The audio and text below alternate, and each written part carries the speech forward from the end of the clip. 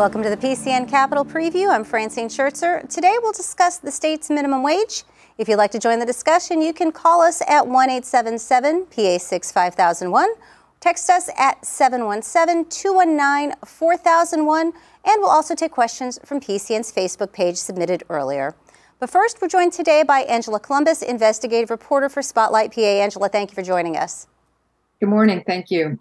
Over the weekend, you broke the story that the Shapiro Administration paid $295,000 in a settlement to settle sexual harassment allegations against a top aide. Before we get into this, give us a brief background for those that may not be familiar with this case.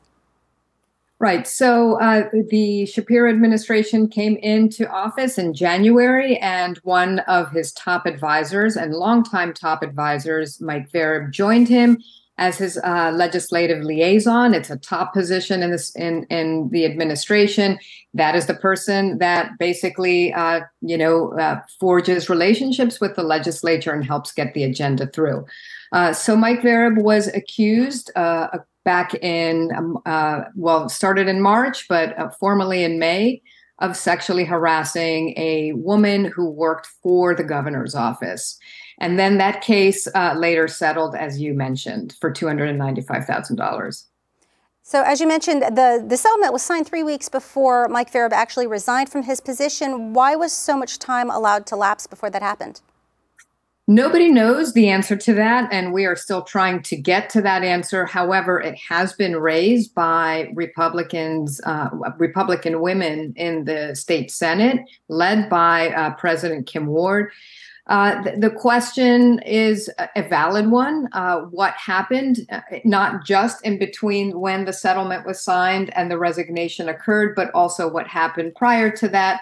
The complaint was filed in May, and we don't really know the details of what followed, but an entire summer elapsed before a settlement was signed, and then another 3 weeks before the resignation took place. Senate President Pro Tem Kim Ward said that the Senate should hold a hearing to discuss what happened and how these allegations were handled. Have you received any indication whether that's going to move forward? And if so, what are senators hoping to gather from this? No indication yet that there will be an actual hearing on this. I think that there are some in the Shapiro administration who believe that that would be politically motivated. There have been some high profile, and in the past, not in the state Senate necessarily, but in the state House, there have been some high profile sexual harassment settlements. And so, there is a sense on the administration's part that that would be disingenuous, and that the legislature really should look toward its own policies before looking at the administration's. Has the Shapiro administration taken any additional steps to prevent similar allegations or similar incidents from happening again in the future? Well, one of the things that's included in the settlement agreement is the promise of sexual harassment training for people in the governor's office, and specifically in the policy area where Mike Vereb worked. But they have said that they have, quote unquote, robust procedures in place to address these things when they occur. And I guess I should add, and should have added earlier, that the administration in the actual settlement denied wrongdoing in this case. Governor Shapiro is rumored to be running for president. Will this incident hurt him politically? It's hard to know because it's really early on in his administration, and it is really the first scandal, so to speak, that he's had to deal with, and a very difficult public relations minefield. But it is so early in his administration, and there are going to be so many other things that will overtake this. But I do think that he has to be careful he has built his image on being a champion for survivors. And so he really has to make sure that that image continues into the future. Angela Couloumbis, investigative reporter for Spotlight PA. Thank you for joining us this morning. Thanks for having me. We're going to take a brief break, and we'll be back with more of the PCN Capitol Preview. Did you know you can watch all of your favorite PCN originals and more at home or on the go? Download the PCN app on your favorite device and tune in to see what makes Pennsylvania's heart beat.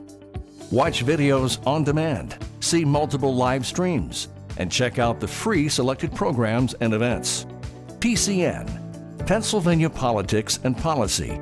history and culture, sports, and more. Welcome back. Today we're joined by Stephen Bloom, Vice President at the Commonwealth Foundation, and Stephen Herzenberg, Executive Director of the Keystone Research Center. Steve, we'll start with you. For the last 9 years, a Democratic governor has requested a minimum wage increase, and it has not moved through the legislature. Moreover, House Speaker Joanna McClinton had recently, last month, predicted that a minimum wage increase would happen this fall. Do you think the environment is right to do that at this time? The environment's better than it's been in a long time. I mean, the bill that already passed the House was actually a companion bill to a Senate bill sponsored by Republican Dan Laughlin, who's the chair of the Republican Policy Committee. And when he introduced his bill, he talked about this being the responsible thing to do, and talked about the fact that families can't put food on the table, can't cover their basic costs at $7.25 an hour. That's $15,000 a year for full-time workers. So I think there's an awareness now that with 30 states having a higher minimum wage, with 3 states near us being at or on a path to $15 an hour, that Pennsylvania does need an adjustment so that low-wage workers can share in the benefits of what is now a fairly strong economy.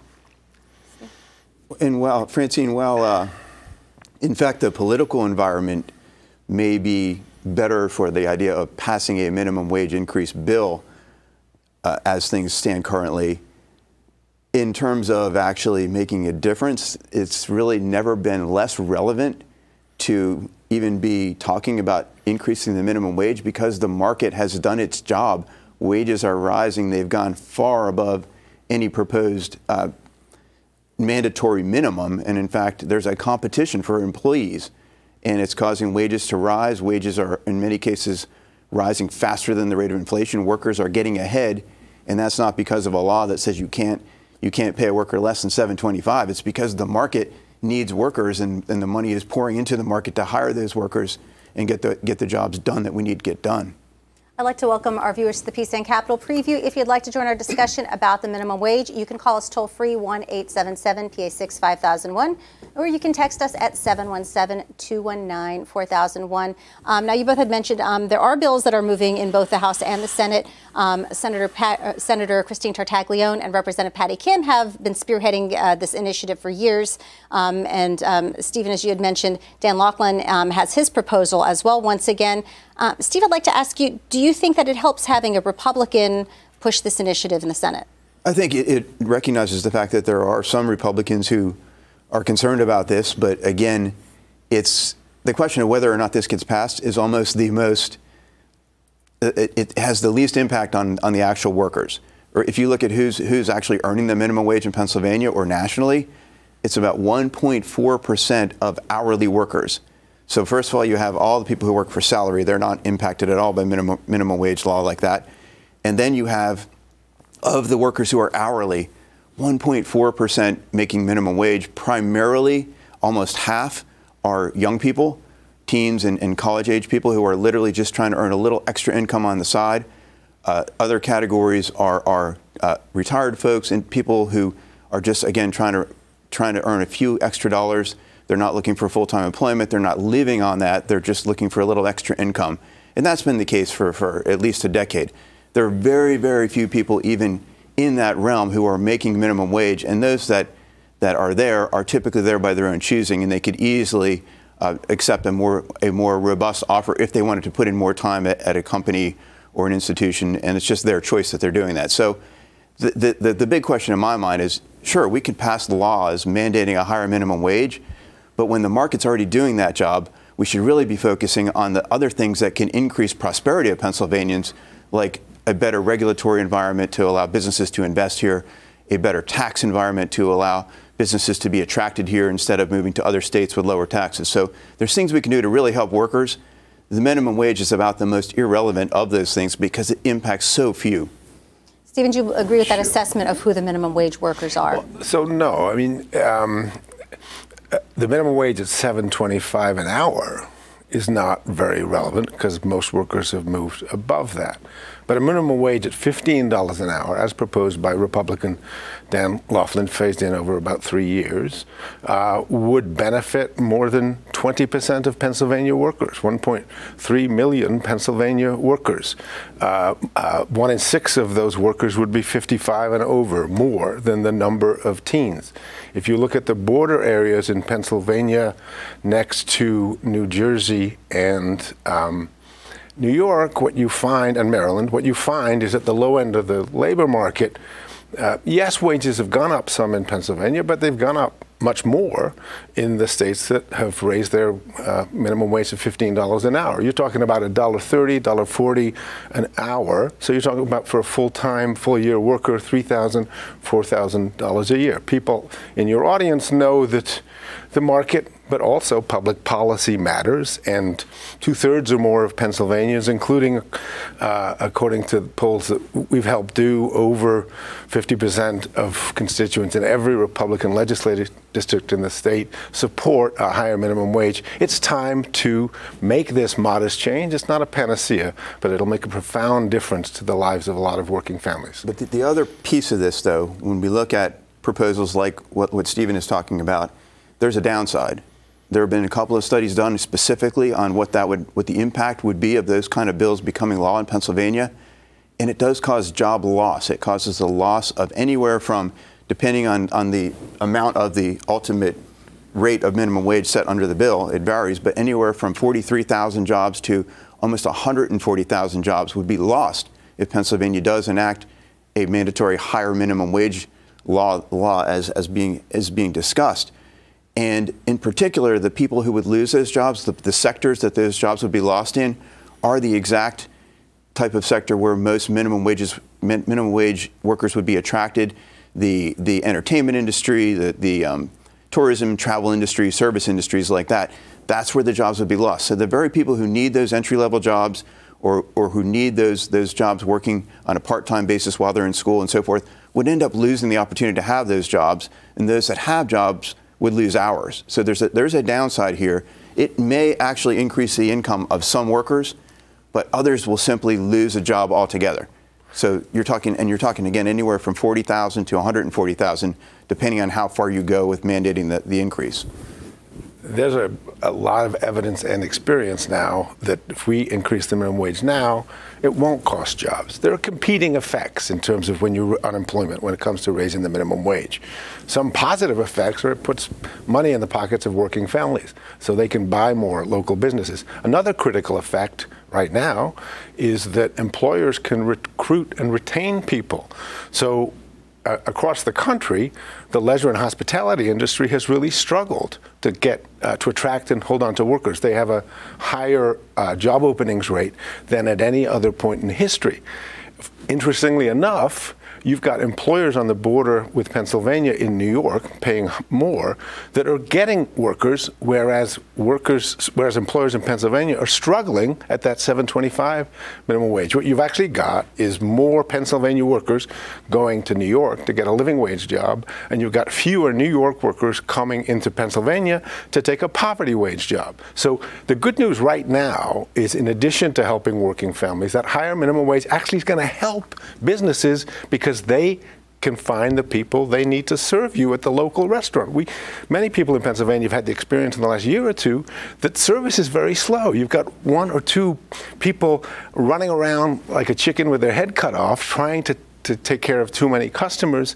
That slows the growth of those businesses. That slows the job creation of those businesses. So right now, we're at a point where a sensible minimum wage increase to catch up to some of the states around us is going to benefit workers, going to benefit employers, and going to benefit all of us because it'll help drive the economy forward.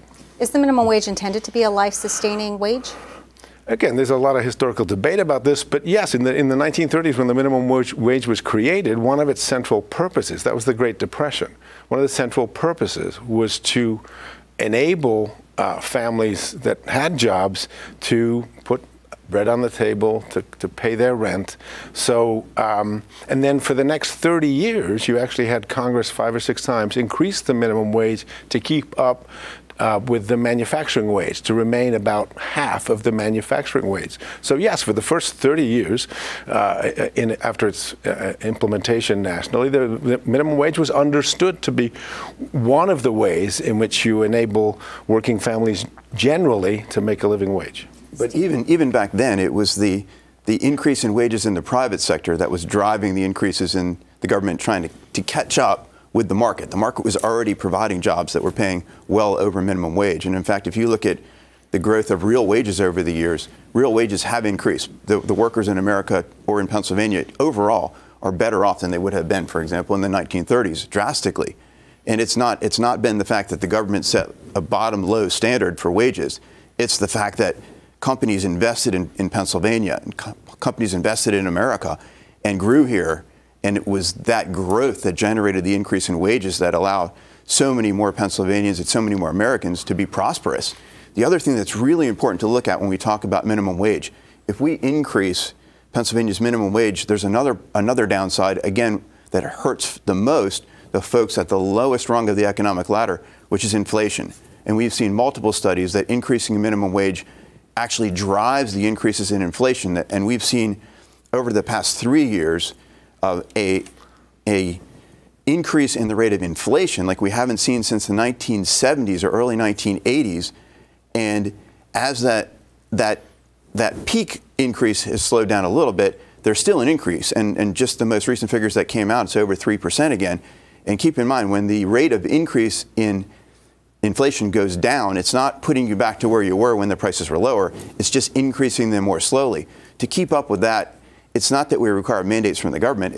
We require the private sector to do what it's best at, which is create jobs, invest, and provide goods and services that the public wants so we can generate high-paying, good jobs and not be talking about the very small sliver of the economic market that is folks who are making minimum wage. Again, 1.4% of the whole workforce of hourly workers are the only ones who would be affected. Let's take a call from Lewisburg now. Paul, you're on PCN. Thank you.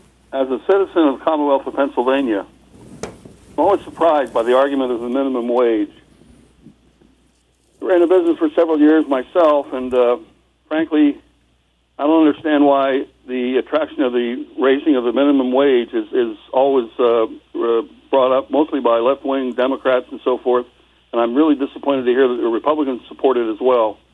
Look, I feel that some people are worth 50 cents an hour, some are worth $1 an hour, some are worth $5 or $7 an hour. When we raise the minimum wage, it's nothing but government interference in the free enterprise system of the United States of America. That's how I see it. And if $7 is not enough and $15 sounds better, why not raise it to $50 an hour, $100 an hour? Why not do that?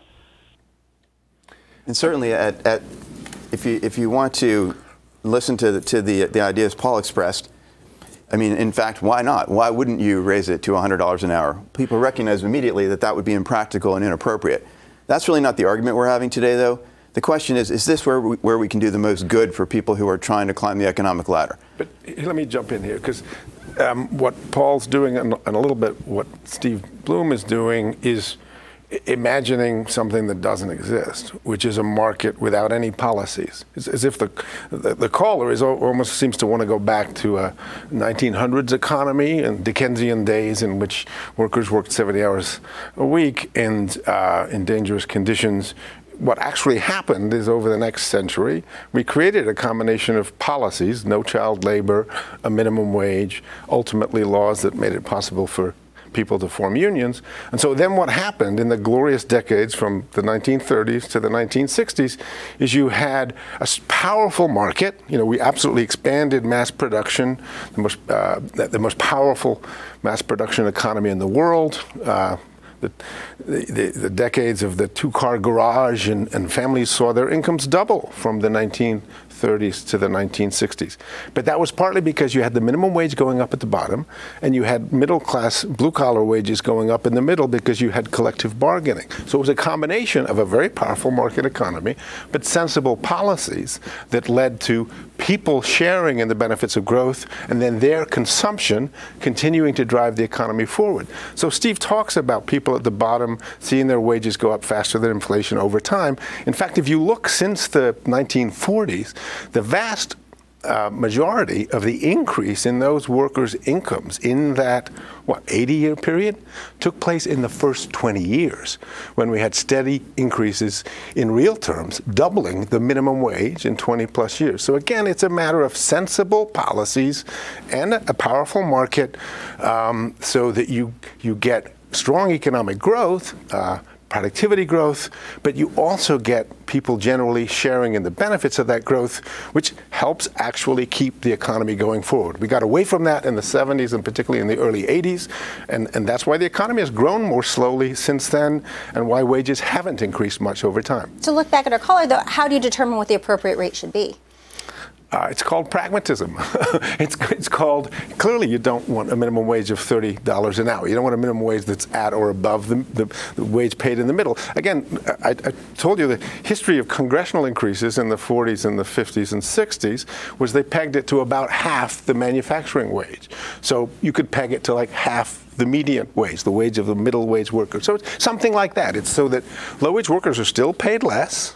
It's still significantly, markets have a powerful influence on what people are paid, but you set a floor so that those people can feed their families too, and so you don't get extreme growth of inequality. Steve, if I could go back to something you said a little earlier in the show, you had said that the idea of increasing the minimum wage seemed irrelevant right now because there's so many private industries that are paying at a higher rate. If that's the case, is there still the threat of job loss if that bottom rate were to increase? There is, and in particular, there are several sectors that are most vulnerable to that.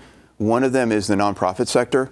If you look at organizations that serve, for example, the needs of intellectually disabled adults or organizations that are doing hands-on work to help those in poverty, and you talk to their executive directors or their board members, they are already having a very difficult time keeping up with the wage growth that we've experienced because, yes, the economy is thriving and people are going to places where they can get the best jobs. And so in many cases, these agencies that are just trying to do good, nonprofit agencies trying to help Pennsylvanians, they're the ones suffering when the minimum wages increase because it increases their overhead but doesn't help them to increase the ability to serve their constituents and their customers. Is there any correlation between what the rate of minimum wage is and employee productivity or the rate of turnover? Is there any data to correlate those? There's certainly historical data. I mean, again, when the federal minimum wage was established in the 1930s, there were some low-wage southern industries where that minimum wage was set at like 70% of the 70% of the wages in some of those southern industries were below the new federal minimum wage. So part of what you got in the decades from the 30s and particularly the 40s to the 60s is you had a lot of automation, and because workers cost more. But in the end, that translated into 3% a year productivity growth. That's part of what, you need a combination of fast productivity growth and workers seeing their wages grow at roughly the rate of productivity. That's how you get a rising tide that lifts all boats. And so, yes, there's absolutely data that shows what really matters to living standards in the long run is productivity growth. And so, implemented sensibly, a higher minimum wage can be part of what drives employers to do something more creative than squeeze their workers and to adopt automation over time. And that magic formula worked great for a couple of decades. And again, we've went away from that approach, and productivity growth has been more sluggish since about 1980. And that's the point I think Stephen and I would agree on, that productivity growth is the key. And we were talking about the 20th century and all the leaps and bounds that the American economy experienced during that time.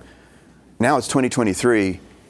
Is changing the minimum wage the most productive policy we can pursue today? Certainly not. We could do other things that will have a much more productive impact on the economy and creating jobs here in Pennsylvania if we look at tax policy and regulatory policy instead of focusing so much effort and so much political energy on the idea of raising a minimum wage that has already been bypassed by market conditions. We are in a competition here in Pennsylvania with other states, and it's not just the states around us. It's not just Ohio, West Virginia, New York, those states, but we're competing with states all across the country, North Carolina, Texas, Arizona, places where economic growth is happening because of changes in policy, such as simplifying and lowering taxes on individuals and businesses, changes in policies like making sure the regulatory environment is realistic and doesn't overly restrict, that it does in fact protect people from dangers and hazards, but doesn't overly restrict the ability of the market to respond to competition. So we are losing residents in Pennsylvania every cycle, every 10-year reapportionment cycle. We lose an office of a congressional representative of Pennsylvania in Washington. This loss is made up by people fleeing Pennsylvania for those other states where they have better tax policy and regulatory policy. That's where we need to focus, making sure Pennsylvania is in the thick of that. That allows us to be more productive, and we should be looking at what policies are productive, not which ones are popular that don't actually help most Pennsylvanians. If a minimum wage were to increase, would that lessen the burden of Pennsylvanians that are drawing from, for example, Department of Human Service benefits? Sure. I mean, a lot of social programs are what's called needs tested. And so whether or not you're eligible for child care or food stamps or, other public assistance depends on your family income. And so what does happen is if the minimum wage is a lot higher, then more families are able to support themselves without public assistance. So that's a benefit to the taxpayer in addition to the worker and their family. We'll continue our discussion on the minimum wage in just a moment. Just a reminder to viewers, if you'd like to join our discussion, you can call us toll-free, 1-877-PA6-5001, or text us at 717-219-4001. But first, I'd like to give our guests a brief break and tell you about what's coming up on PCN. Join us for On the Issues this week as we meet two more candidates on the ballot in November. First of all, we're joined by Jill Beck, Democrat for Pennsylvania Superior Court, followed by Harry Smale, Republican for Pennsylvania Superior Court. That's Wednesday night beginning at 6. Tune in tomorrow night for a forum with statewide judicial candidates hosted by Pennsylvanians for Modern Courts and Every Voice, Every Vote. The event streams free with PCN Select tomorrow night beginning at 6:30. Join us every Sunday this month as we air commemorative programming for the 75th anniversary of cable television, and we recognize Pennsylvania's deep connection to the founders of the industry. 75th anniversary programs air every Sunday starting at 8 p.m. with an encore the following Thursday starting at 7 o'clock. All the great public affairs coverage and interviews you watch on PCN are now available for free online at pcntv.com and on PCN Select. Thank you for watching PCN. PCN is a 501c3 nonprofit television network that receives no government funding. We're relying on viewers and donors like you to help PCN continue to bring you everything Pennsylvania. To make a donation, visit pcntv.com. Gentlemen, let's get back to our discussion on the minimum wage. Steve, does the minimum wage disproportionately affect small businesses? It definitely impacts small businesses, but it, I think, more severely impacts, as I mentioned, the nonprofit organizations. But the small businesses are typically, they have the ability to set prices at some level, and they can either increase prices or be competitive in other ways. And so it does impact them, but it's not the primary place where the impact would be felt. And the most adverse impact would be felt across the nonprofit sector. A moment ago, you had mentioned that businesses tend to lose jobs when the minimum wage is increased. How does that get quantified, whether it's lost jobs or perhaps jobs that are not created? It's all of the above. It's certainly lost jobs. It's also lost hours in many cases. So if a minimum wage law goes into effect that increases minimum wage, the person who was working in some organization has a job, they may not lose their job, but sometimes the hours have to be cut back because the business can't pass along the increases to the customers because of the structure. So it's across the board. It's impacting in a multitude of different ways. Back in 2000, early 2020, 2021, businesses were impacted by pandemic-related closures. Does that tie in at all to the ongoing negotiations right now over whether or not to consider a minimum wage increase? I mean, one thing the pandemic did is a lot of people had to get out of, in particular, some of the in-person service industries, so you couldn't go sit at a local restaurant. You could only drive up and get takeout, right? So, and obviously a lot of business travel, hotels, et cetera, that all in-person conferences, all that stuff stopped. As we rebounded from that, there was a period of time, people talked about the Great Resignation, where a bunch of workers who'd left the workforce weren't coming back very quickly. Most of that's gone away. The size of the labor force is still a little bit lower than it was pre-pandemic, but some of the other changes, like how many businesses require their employees to come to work versus teleworking, the amount of business meetings that take place by Zoom instead of in person, those things have changed permanently, and so you've had, I think, some of the reduction of employment in something like leisure and hospitality is driven by the demand side, not just the worker side. But in any event, we do have a very strong economy now, and we actually have a very high ratio of job openings to unemployed workers, which means it's a tight labor market. Workers have some choice. That's actually part of what's driving the market forces at the low end of the labor market. Employers are realizing that if they want to attract people, they have to pay better. Maybe they have to offer slightly better benefits. Maybe they have to do flexible scheduling that works not just for the employer, but also works for the worker. And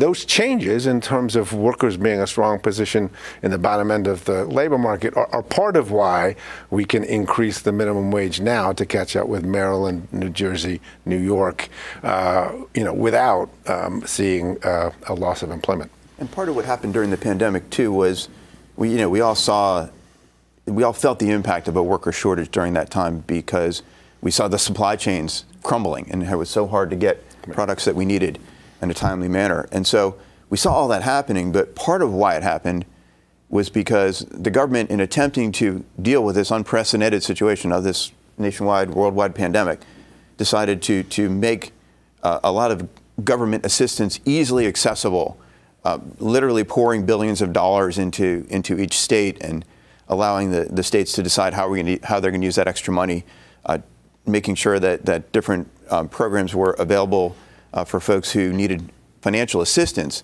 to the point where many individuals were empowered to simply say, you know what, I'm not going to go to work for a while. I'm not going to take a job. I'll just live on the assistance I received, and when that runs out, I'll go back into the job market. That sort of mindset. And so that was happening, and I heard that from multiple employers across Pennsylvania during that time were telling me they had workers who were simply not coming back to work until they exhausted those benefits. Then they would call back and say, hey, can I come back? It was just an intervention and I'm not even condemning the intervention. I'm just saying it was a very unusual time. It was unprecedented. No one really knew what the best response would be. Part of the government's response ended up being pouring a lot of money into it, and that empowered folks to partake of the Great Resignation and that sort of thing. But for the most part, that's all now. Those wrinkles have come out as the economy continues to grow. People are back at work generally, and there's still this tight supply of workers. So an interesting kind of a social experiment in some ways to see what'll happen, and there's a lot of lessons we've learned from that. Part of it is that government policy has an impact on the decisions people make. One thing I actually like about this conversation is that the discussion about government is a bit more nuanced than it sometimes is on this show. That is, the government had a role to play in terms of helping to stem the spread of the virus. Did it do it perfectly? Maybe not, but it had a role to play. And in terms of productivity growth, I mean, government has had a role to play. I mean, you go back to the beginning of the U.S. Industrial Revolution, you go to canals, you go to railroads.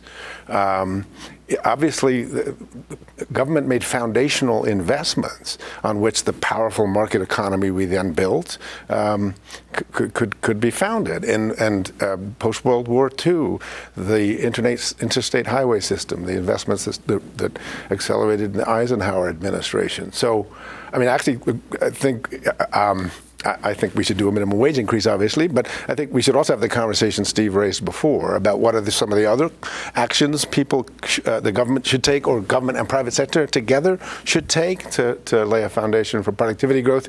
He mentioned in passing supply chains that were interrupted by COVID. Those have not been restored completely. There's now an opportunity for Pennsylvania companies to supply businesses that were supplied by Asian companies. There's a bunch of growing industries, including partly because of government policies, partly because of the market, renewable energy, clean energy. Prices have come down dramatically, and so you're now getting the growth of a technology economy and a sustainable economy that's going to be a foundation for decades of growth. And so having a conversation in Pennsylvania, Governor Shapiro recently announced he's going to have an effort working with Team Pennsylvania to develop a clearer and more explicit Pennsylvania economic development strategy. So I think we should be having that conversation as well as the conversation about how low-wage workers and their families can benefit from growth. Perhaps along similar lines, if there are other neighboring states that are functioning with a higher minimum wage, what are those states doing to help support their businesses? What can we learn from them? Again, I think, Francine, that the primary factor isn't the minimum wage policy. It's the other policies that those states have. And I mentioned tax policy, regulatory policy, and a really important one I forgot to mention was education policy. We're seeing a revolutionary change that's sweeping through the education system across the country, in part triggered by the pandemic. At least it woke up a lot of folks to start thinking about the education that their children are receiving and what options they have. We've seen a real strong push toward school choice opportunities in many of these other states. Part of what is attracting population from Pennsylvania to states like Arizona and North Carolina and Florida is part of it's certainly tax policy. There's a really strong correlation there. Part of it is regulatory policy. Part of it is educational policy. And states where there's more choice for parents to access the best education that's suited to their child's need are attracting families, and naturally so. It's an extremely important issue for people. They care deeply about their children and the education their children will receive. So one of the things Pennsylvania can do is watch neighboring states. West Virginia, for example, in the last 2 years has adopted a universal school choice program. Pennsylvania needs to be thinking about the same thing, and we have we have legislation that's moving that would cover those things, such as the Lifeline scholarships that even Governor Shapiro has talked about in a very positive light, that will allow Pennsylvania to compete for families that are interested in getting the best education for their children. Some of the legislative proposals that are out there right now, particularly those by Senator Tartaglione and Representative Kim, would eventually base the rate off of the Consumer Price Index. What do you think about that concept? I think that's a reasonable concept. That's a very modest form of automatic increase in the minimum wage because, again, as I mentioned, from the 40s to the 60s, Congress every few years, they didn't do anything automatically, but every few years they had a debate and then passed a minimum wage increase. And at that point, it wasn't just about keeping pace with inflation. It was about keeping pace with manufacturing workers who'd been getting 3% a year plus inflation, which is why the purchasing power, the value of the minimum wage doubled from the 40s to the 1960s. So I think that's a very modest idea for let's not have low-wage workers fall further behind in the future as we grow. So that should be part of a bill. And to me, if we're going to do that, if we're going to increase minimum wage, I'd almost rather see it in the form of one connected with CPI, because you wouldn't have to have this political fight every year, every couple years, or this constant drumbeat. We've got to, like, so much political energy and so much productive energy is wasted on arguing about this, as I've proposed, as I've characterized it as not one of the most pressing issues compared to some of the other issues we are facing. If we had it connected with CPI and it would simply move that way, I think it would take a lot of the politics out of it and just allow it to go forward. I'd be okay with that. How much time typically passes between the state increasing the minimum wage? The last time it was approved was in 2009. I don't think you can, there isn't really a typical, because it depends on the politics. Like I said, nationally, every 3 or 4 years, we had minimum wage increases. Then after the late 60s, and then into the 80s, there was a very long period where we didn't have a federal minimum wage increase. That's when states started stepping into the breach, like California, Washington State, and now 30 states have a minimum wage above the federal minimum wage level. So yeah, and now, again, because of politics, who's governor, but also critically who controls the legislature, we haven't had an increase since the federal hike in 2009. If you look at the charts of all the different states and when they've last changed it and what number theirs is, it's all over the place. You can't even easily discern any political pattern to it. If there's red states, there's blue states, and they're all mixed up. I mean, since about the 80s, the pattern used to be the federal government doesn't increase for a while, then 20, 25 states increase theirs, and then the opposition in Washington is reduced, because if you're in a state, if you're a Republican legislator from a state that's already ahead of where the federal minimum wage is going to go, you don't have a strong incentive to oppose an increase.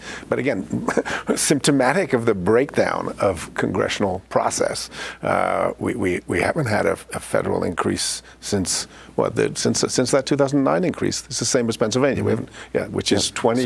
No, not 20. It's 14 years. Yeah. What's the likelihood that the federal government steps in and supersedes Pennsylvania?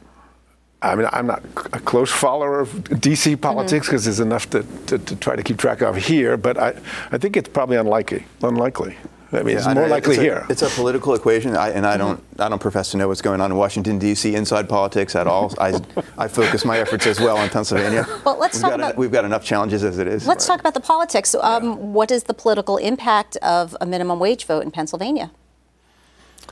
I mean, the bill, based on Laughlin's bill, did pass the House 103 to 100. That seems to imply that one Republican voted for it. Do you know? It would be. I know who. I mean, you know who it was. I know who it is. Yeah. Okay, you're ahead of me. He's a lobbyist. I'm an economist. But it used to be thought of that voting down a minimum wage increase was something that certainly moderate Republicans didn't want to do. I mean, I don't know, frankly, how many of our Senate districts are considered competitive for 2024. But I think that's, there is a political dynamic. Is it strong enough to lead to the Dawkins bill, based on the Laughlin bill, getting over the finish line in the Senate? I don't know, but I think it's, again, it's the best chance we've had in many years. Is there room for negotiation? There is, and there's still so many, because the state budget was never actually finished, it's still hanging out there. There's still over $1 billion that hasn't been allocated, that needs to be allocated, and there's pieces of the original budget deal that the Senate, House, and Governor Shapiro made that could easily, there's going to be negotiations, and minimum wage is a part of those negotiations. That would be a sensible way to address it, and it could certainly be something that the parties could agree to if there were other policies that were adopted that were making a strong positive difference for Pennsylvania businesses and families. Does it make a difference if this issue comes up for a vote in a year that the legislature is up for re-election? I don't know that it's that. I don't think it's one of the ones that if you look at statewide surveys of public sentiment, it's not at the top of the list at all. It's simply not. One little facet of this that we have not talked about: if a minimum wage were to increase, how would that affect tipped wages? So the Laughlin bill, the Dawkins bill that passed the House would increase the tipped minimum wage, which currently in Pennsylvania is $2.83 per hour, as opposed to the $7.25 regular minimum wage. So the Dawkins bill would increase the tip minimum wage to 60% of the overall minimum wage, so ultimately to $9 an hour. One factoid is in the last couple of years in leisure and hospitality, which there's been much faster growth of employment in the states that have no tipped minimum wage. In other words, tip workers don't get a lower minimum wage; they get the same minimum wage as everyone else. So again, on the employment side, it feels like, because of the struggles employers are having hiring people, including people like tipped workers, now is a great time to significantly increase the tip minimum wage. We only have a few minutes left, but I want to, Stephen, give you an opportunity to talk about some of the other things you'd like to see the legislature do. In particular, part of budget discussions this year have involved decreasing the corporate net income tax, as well as the possibility of combined reporting. Can you briefly talk about those two? Yes, certainly. And even this is an issue where Governor Shapiro himself has talked about reducing CNI at a faster rate than has already been committed to. And the corporate net income tax reduction would certainly be helpful. It's strongly supported by businesses across the state. It's the kind of thing that makes us more competitive with other states. However, if you link mandatory combined unitary reporting to that, it in fact makes the tax situation worse for Pennsylvania businesses, and it negates the whole premise of why we're trying to reduce CNI so we can attract more investment. So that would be a poison pill that would actually damage the situation instead of helping. That's the Chamber's party line. We, Keystone Research Center, for 25 years have been fine with a lower corporate net income tax rate because we used to be up at, what, 10.99%? 9.99, yeah. Okay. But we've always said it should go along with stopping big companies that operate in multiple states from being able to cook the books so that they artificially lower their taxable income in Pennsylvania. That's basically what this so-called combined reporting does. And in terms of small businesses, Pennsylvania-only businesses, they can't cook the books by charging outrageous amounts of money for the Jeffrey the giraffe trademark that's owned by the Delaware Holding Company, right? Which is what Toys R Us used to do. So again, we'd be fine with that lower corporate net income tax rate. I think we have to worry about long-term revenues in Pennsylvania because we have critical issues around investing in public education after the court decision that concluded we have an unconstitutional and inequitable school funding system. We have a horribly underfunded sort of 48th, 49th, 50th in the country higher education system. So, in general, doing a combination of corporate net income tax cuts and making sure that all corporations can't cook the books is something we're okay with. Unfortunately, we are out of time. Stephen Herzenberg, gentlemen, thank you for joining us. PCN's John Cole spoke with Representative Mike Cabell about a bill that would prohibit mask mandates in public transportation. What inspired you to draft this legislation? So during the pandemic, I think a lot of decisions were based on fear. We were all kind of scared. Nobody knew there was no good data or science out to kind of guide us to make these decisions. I heard a lot from my constituents, friends, family that there was a lot of government overreach. Again, based in fear. We didn't know any better. Here we are. A long time out past the height of the pandemic, and we do have a little bit more data, and we understand kind of more what makes sense here in order to govern. So I think the pendulum swung a little bit too far, and I just wanted to make sure that there's some guide rails up so that there's not too much government overreach moving forward. So that was basically the inspiration for the language in the bill. Can you talk about the importance of why you're introducing it right now, then?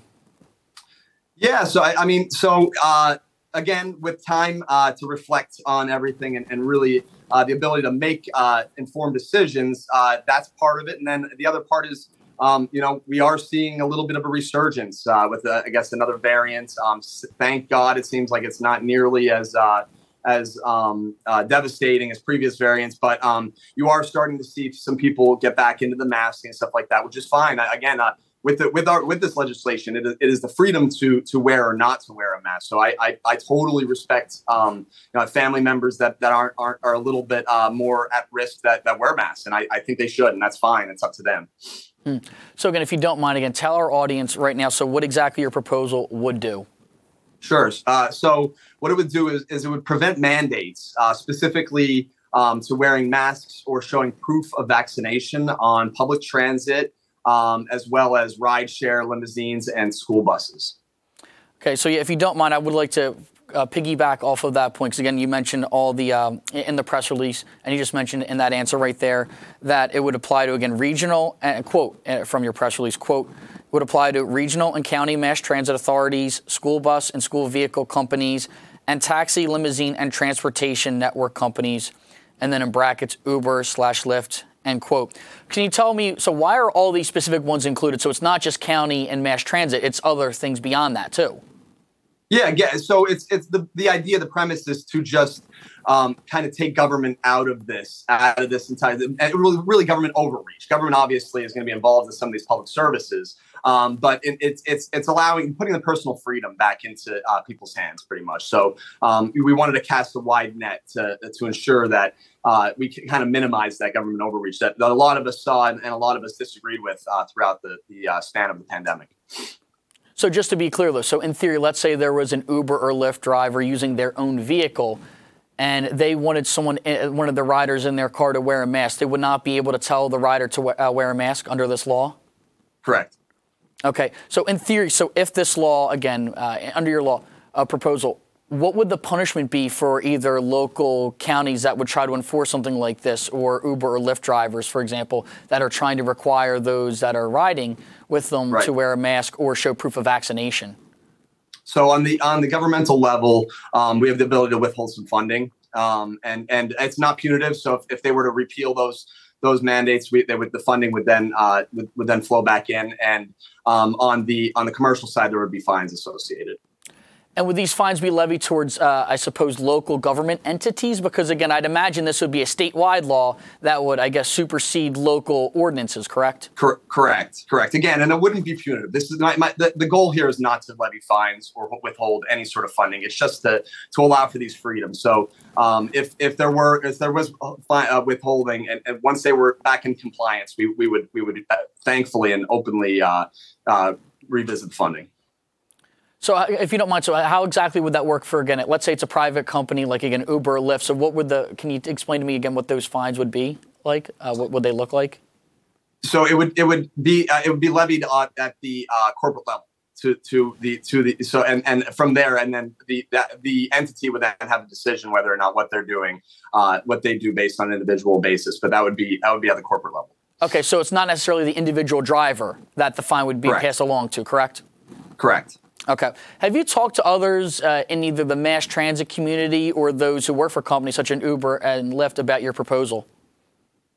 Sure. So again, it's what we're trying to do, and these folks have difficult jobs. You know what I mean? And a lot of times they're on the front lines, and they're certainly welcome to wear masks while they're providing these services.